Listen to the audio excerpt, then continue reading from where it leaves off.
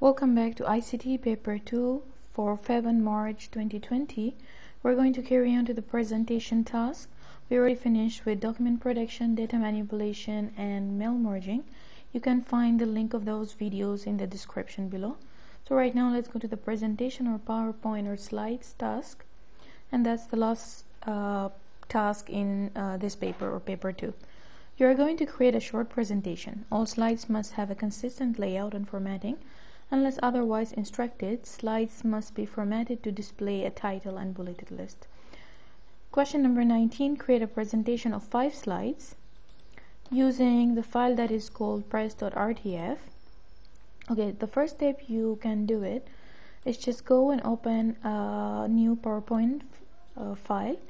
You don't need to actually open a new blank one. Just go and click over the software and go and open and browse to your folder where all of your files are located. Just take the pad and paste it over here. You will find that nothing is appearing here. Actually, the file we're looking for it's an RTF file, and here they're allowing you to open only PowerPoint file. So just click on it and make all the extensions visible, and you're going to easily find the file they're asking for. So open it.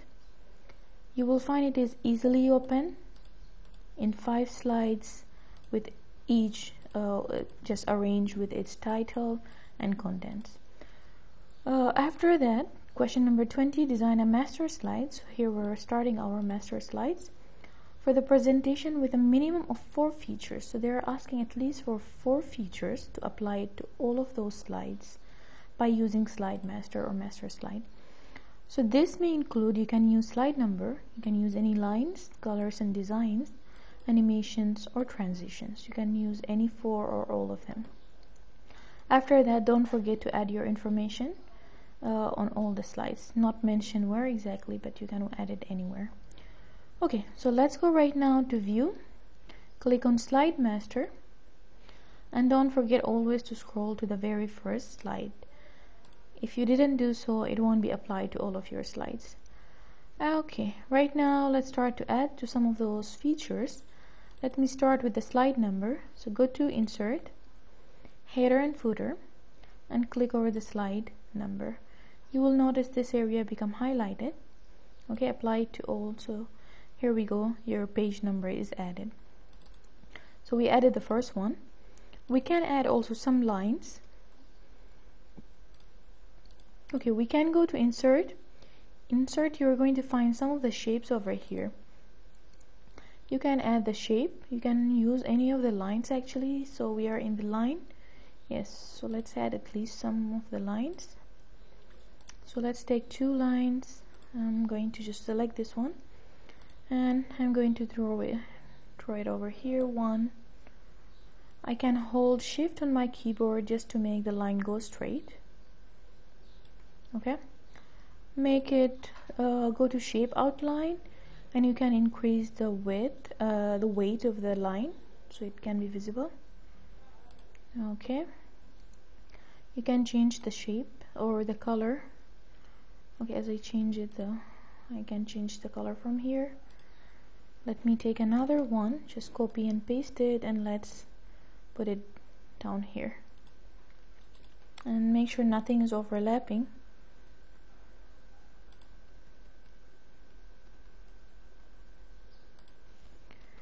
Okay, I will just select them together, hold shift and select them and take them a little bit to up. Alright, and then I will take this line and put it over here.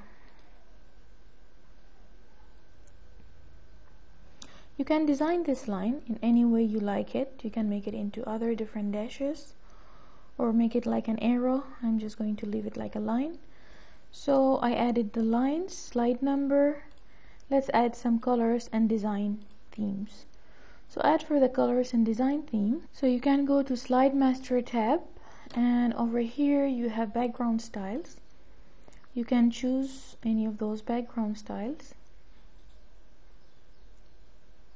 Okay, or you can just choose the themes from over here. They're going to give you some ready-made themes, but I prefer to select it from here. Okay, I'm going to select this one. It is more matching with the green color. So so far I added these two. What else we can add is just some more shapes over here. So let me take a shape from here and let's add it over here. Let's make it a little bit matching with this color. And let me just copy and put another one over here. Okay, and so far I added the color and design theme.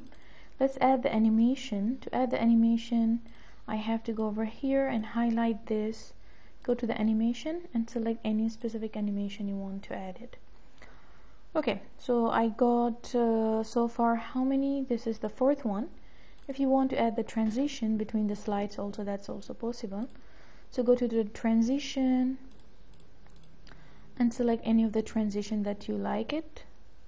I'm just going to reveal one. Okay, or maybe I can choose the split. That can be faster. Okay, that's better one. And okay, after that I added the transition. And last thing, let's add the name, center number and candidate number to appear on all the slides. So to add this, let's go to insert, header and footer, activate the footer and add the informations over here. Apply to all, and it is this one. So we're using this one and this one. We don't need the date, so I'm going to remove the date. It's basically not going to appear, but I'm going just to remove it. And let's put this to the left side while the page on the right side. Okay, we can increase the font.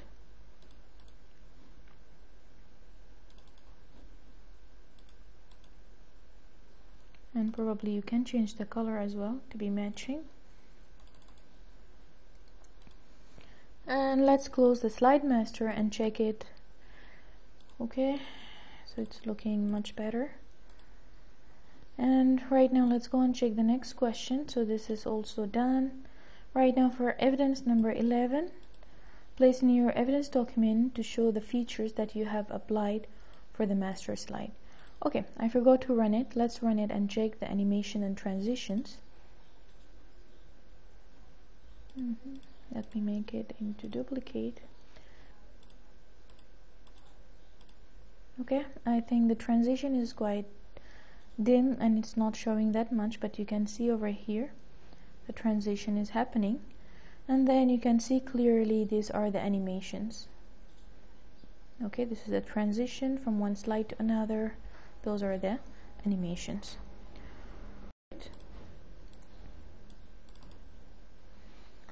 So to do the evidence, what we have to do, we need to show actually page already showing here. All the colors and themes and designs and lines are showing. Only animation and slide and transitions are not visible. So to make them appear, let's go to slide master, go to the very first one, click on animation, and you're going to get the animation here showing. Take a screen capture for this one.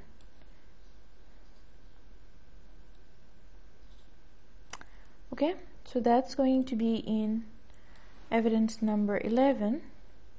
Paste it over here. So that's showing 1, 2, and then 3 the lines, and for the background and the design, that the shapes on the right and left side we added.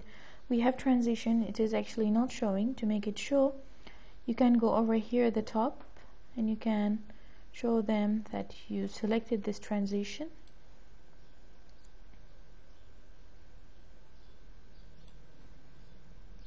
And you can paste it down of this picture.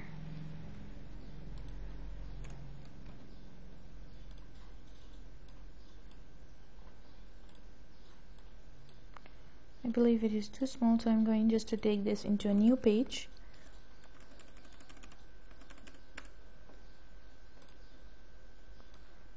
Okay, that's a better view.